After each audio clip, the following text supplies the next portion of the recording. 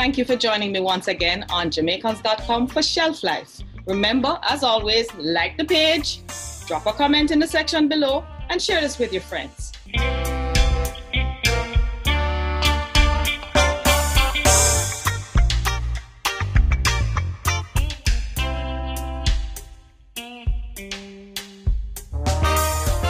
Welcome to Shelf Life. Today, my guest is Diane Batchelor, the author of God in the Meantime, a powerful story about love and waiting on God. She's a former language educator and a former shipping executive. She now lives in Panama with her husband for the past 16 years, and she's the co-founder of the Hibiscus Group for Moms. She's best known as a singer with the Christian group New Creation Generation International. And she describes herself as having a heart for ladies in waiting. We'll hear more about that. She's a survivor of a rare congenital brain condition, and her book, God in the Meantime, is all about faith. Join me on this conversation. Diane, welcome. God in the Meantime. Quite a title, quite a book. How are you doing today? I'm good, thank you. How about you? I'm good. Hanging in there, giving God thanks. You know, things could have been worse, especially in this time. But It's good to see you. Good to see you. Looking good. Thank you. You too. Thanks. Now we've done all of that. Jamaican flags and everything. Yeah, man, have to represent. That's right. Anywhere you go in this world, I am a Jamaican. And That's right. I tell people all the time, I can't imagine being anything else. I think the whole world wants to be Jamaican, don't you? Yes, but we don't want them all. That. So, Diane, you live in Panama. Before we even get to the book, how you end up in Panama? Well, when I tell people, I think they think that I made this up, but I'll tell you what really happened. In the first year of our marriage, we went to bed and we both woke up with a dream that we had to tell each other. And when we told each other the dreams that we had, we realized that we had had the same dream. Basically, we were in some kind of a Spanish-speaking country where there were these tribal people. And, we both had this interaction with this Spanish country with tribal people. So over the years, and it took quite a few years, we began to see other things that God had spoken to us. So we believed that God must have been pointing us. And I had studied linguistics at the university. So I thought, oh yeah, that means I'm going to go to one of these countries and probably translate the Bible into a tribal language. That's what I thought. But I saw the years pass. My life was going on a different trend. And then it came back to us again. We both began to say, everything else God has said to us has happened. But what about this Spanish country? So we, funnily enough, began to look at migrating for a little while, not to stay, but to migrate for a little while. We were saying to a country where everything is on time and, things are a little more ordered. We wanted our children to see that, to realize that there's more to life. And so we thought, and then we also wanted them to be immersed in another language. Do you speak Spanish? I do speak Spanish, yes. And I had done a smattering of French as well. So, I know what it does to you to get a chance to experience another language. So we were looking at the time at Vancouver, okay, which is a place I visited and fallen in love with. Beautiful. Love it. Of all the places, every time, as a Jamaican, every place I go, I say, it's all right, but not like Jamaica. It's all right, but not like Jamaica. Before the plane landed in Vancouver, I was like, this is a beautiful country. Just to see the hills and the sea, that juxtaposition, it was like, yes. And I ended up having great friends from Vancouver, okay, who offered to do anything they could to help us to move to Canada. And I should have been over the moon. And instead I was like, thank you so much, just being kind and polite. And I'm like, that is strange. Why am I not jumping up and down? Because I had before said, if I ever migrated, that's where I would go. Okay. Right after that, now I came home. We were actually on holidays in Vancouver with them, in Winnipeg with them when they said that. So I came home and said, I don't want to look a gift horse in the mouth. I'm filling out for Canada, but nothing inside of me looking feeling it. Then I look on the internet one day and there was this thing, Panama, a haven for retirees. At the time I was nowhere near retirement, you know. But something inside of me just jumped. And I visited Panama and it was just a country. It never really held me. I'm like, what is this? So I began to search on the internet. And the more I search, the more I get excited. So I called when Selwyn came home from work that day. I showed him and he had the same reaction. Now, Selwyn does not speak a word of Spanish and language is just not his thing. That's okay, he has you. You know? So I'm like, what is this? So it just happened that we were having a conference in Panama, a business conference in Panama. Like we'd seen it like September or October, and the conference was slated for November. So we said, when we come, we'll check it out. Well, by the time we came, we had already found the school that the children were going to be in. We had in 5 days, to cut us a long story short, we had found a place to rent, bought furniture, got the children into school, opened bank account, pay down on this home that we're living in now in 5 days. And if you know Panama, that's a miracle. You sound like me and Michael, because that's the kind of thing we would do. We were in Costa Rica for 5 days and went back and said, okay, let's find a place to live. And the only reason we did not move was because we had some family issues going on here at the time, and we had to come back and deal with that. There you go. Panama is on my list. It's on my list. You are welcome to visit. No, to live. Yeah. To live. Oh, to live. Well, there you go. There you go. All right, yes. So that's how you end up in Panama, and you have a group. That's how we ended up in Panama. That you formed. You have a group that you formed in Panama. Well, I'm a part of a ladies' Bible study, which is very integral. But the group I think you're referring to is actually what has become an international group now. I started a group for ladies, women, mothers in particular, in Jamaica, which we called Hibiscus Moms. And moms at the time was an acronym for Morning Out for Mothers. Okay. Because of course, moms who stayed home with their children, which I did when I finally had my children, you tend to just be stuck in babyland. You have no adult anything. And I always wanted to do that, but when I came home, I was like, that gets old fast. You want adult companionship, as well as just the support in some of the things like, you know. Mothers groups are very essential, exactly. Because after a while you forget how to even speak like an adult. Thank you.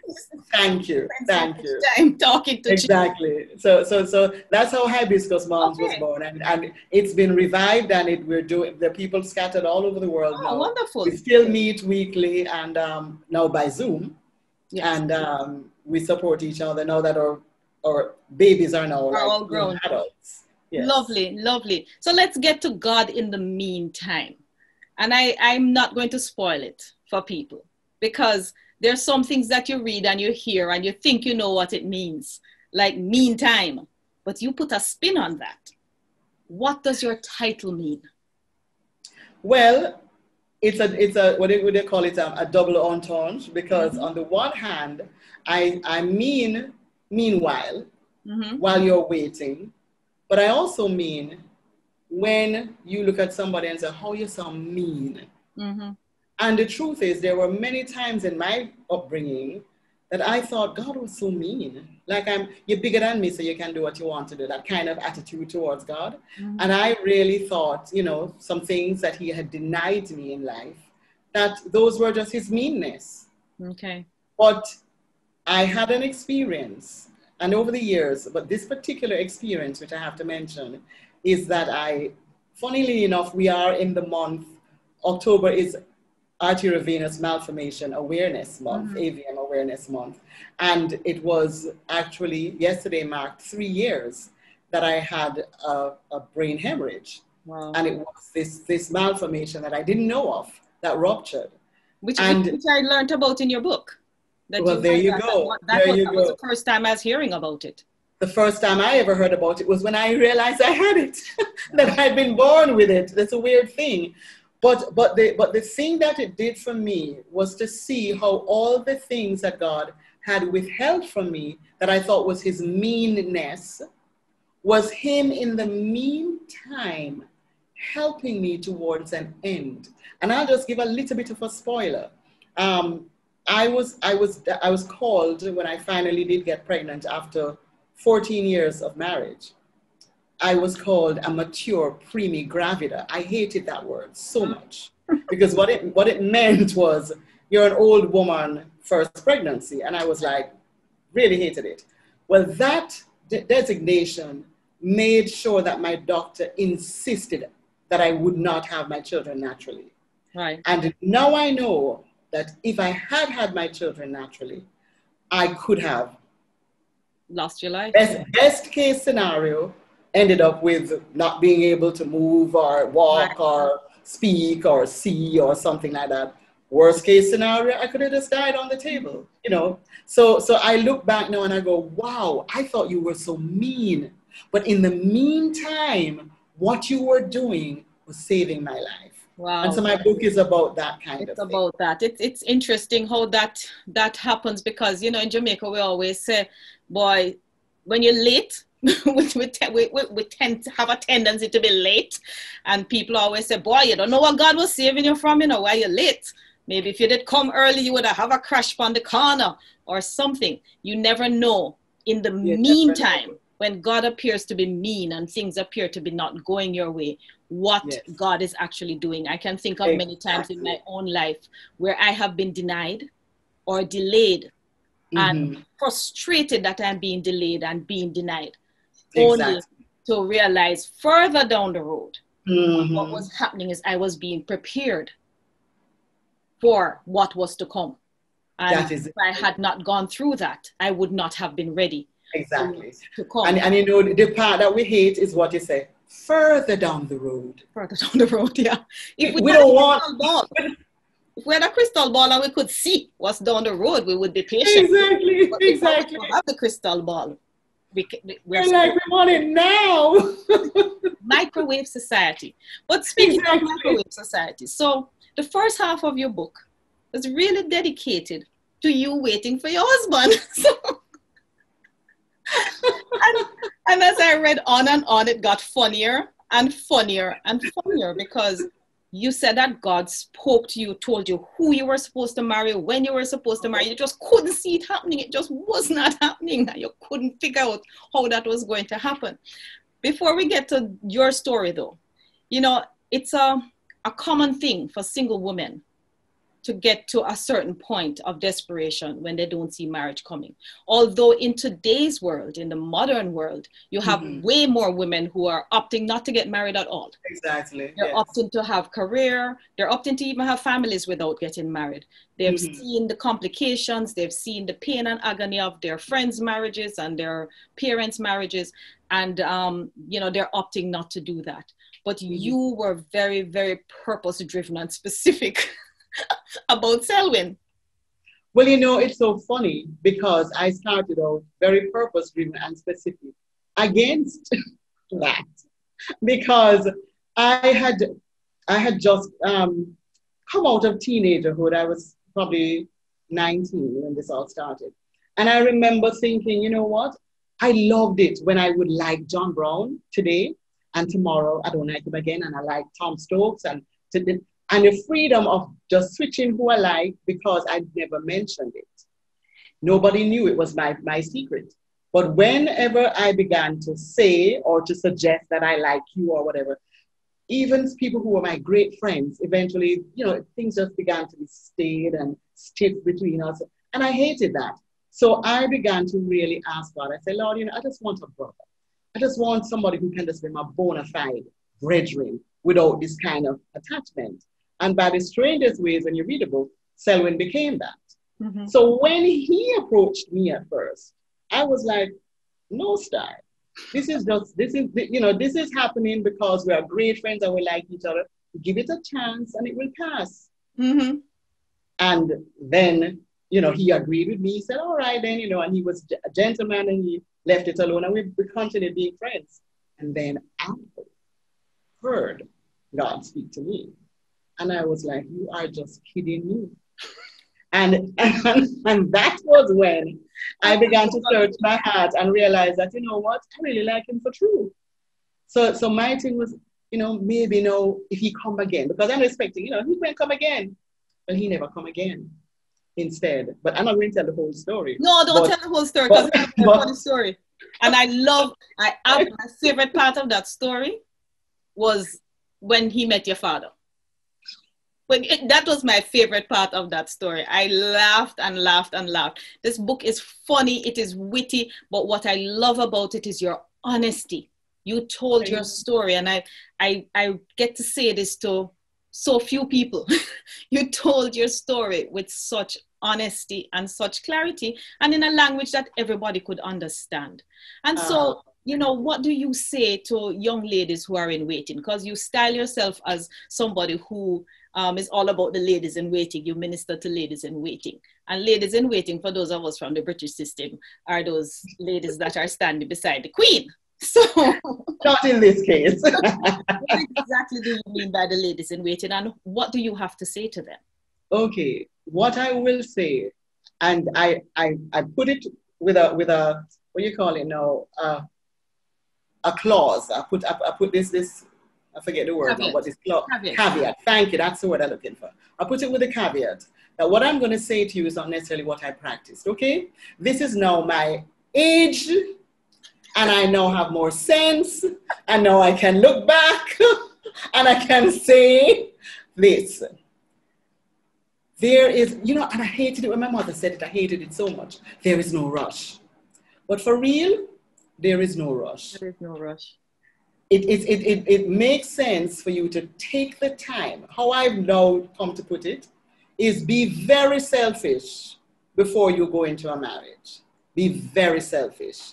Make sure that you are looking and finding someone, not because of desperation. There are worse things than being single. Mm-hmm. And the worst thing is to be joined with somebody who just destroys you, who just inhibits you from being who God has made you to be. Mm-hmm. So my thing is, don't rush into marriage.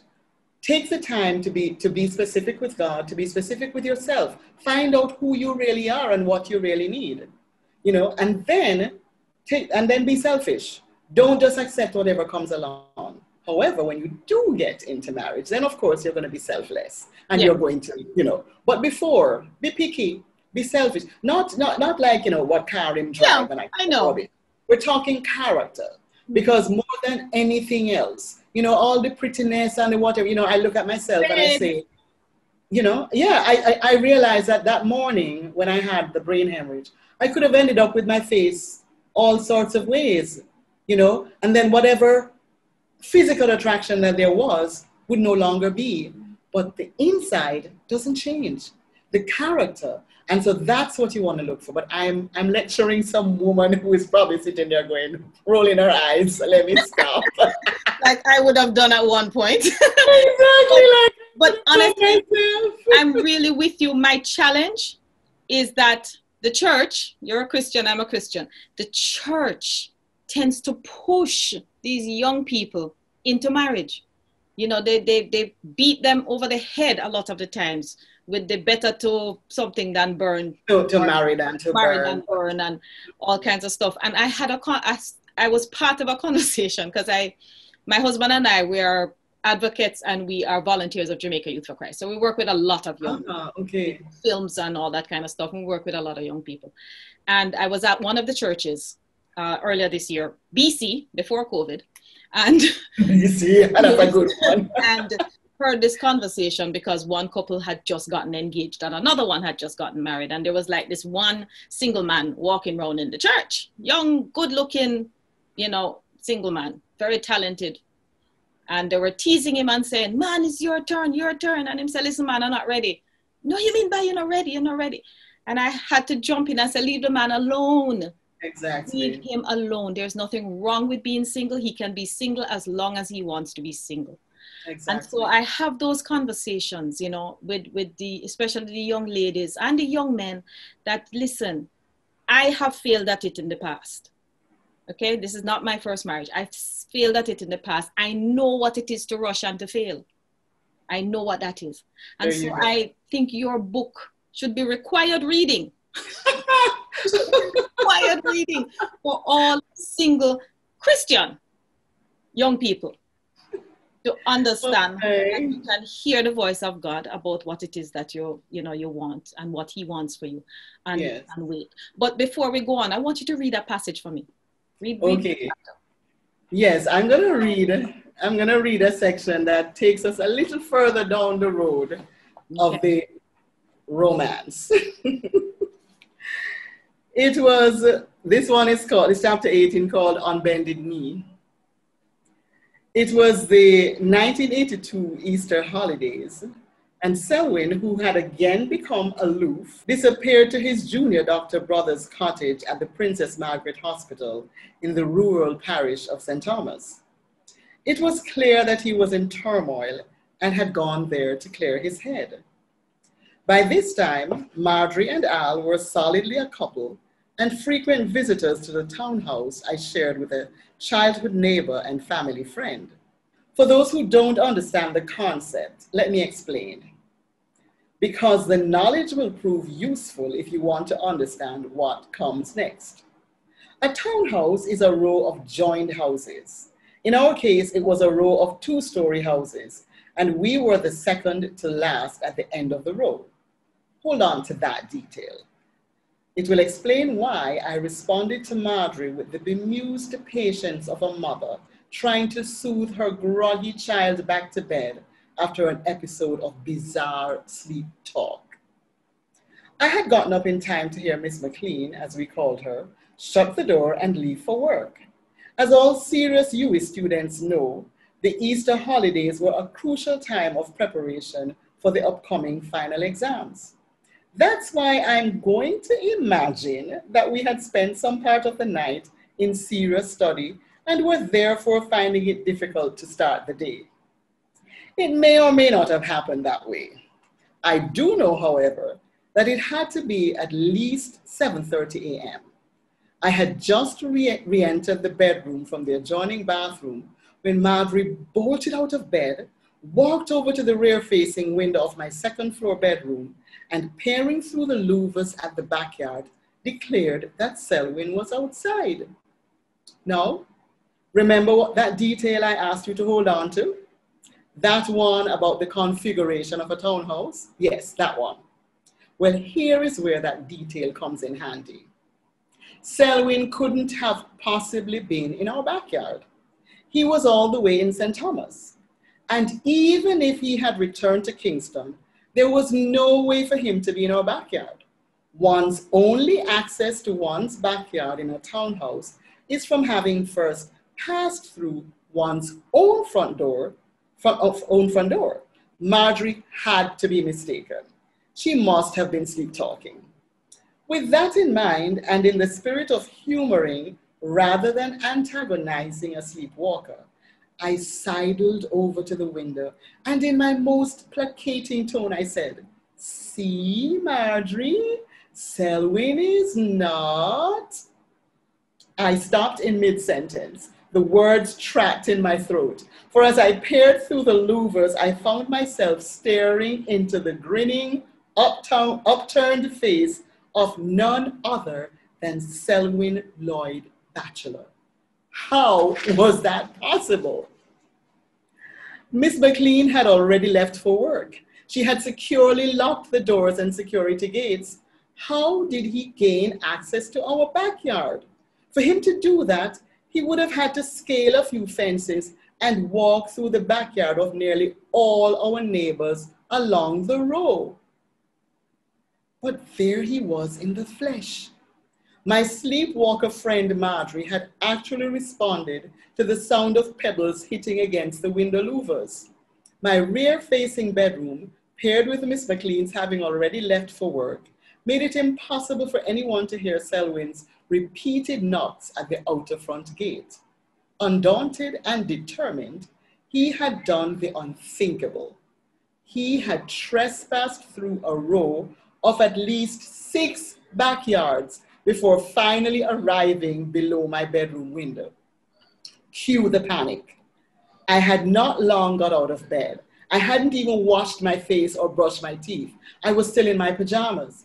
How was I going to get myself looking presentable enough to let him in? Good friend better than pocket money. That's the Jamaican proverb that took on new meaning at that point.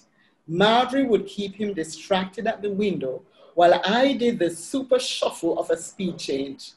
I may have missed a few steps in my ablutions, but heart racing and palms sweaty, I managed to open the back door and then the grilled gate, all the while painfully aware that my every move was under scrutiny. He hadn't taken his eyes off me. Sensing the moment, Marge, who had been unceremoniously awakened from her sleep and had herself not had time to properly dress, let alone have breakfast, hurriedly stashed her things into her overnight bag and made a hasty retreat.